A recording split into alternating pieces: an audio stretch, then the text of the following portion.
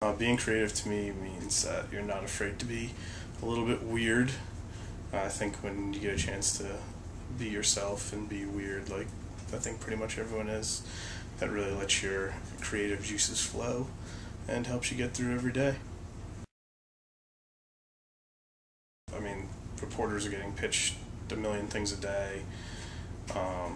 Everyone comes to work, and it's, since it is a stressful environment, you kind of want to keep everyone loose. So I think being creative is important to get your clients coverage and do your actual job, but it's also important to loosen up the atmosphere here and just make people laugh and get people in a good mood so they're able to do their jobs to the best of their capabilities. I think when people are just able to smile and have a good time, it makes it a lot easier for them to reach out to reporters and come up with cool ideas for their clients that I think we're really known for here.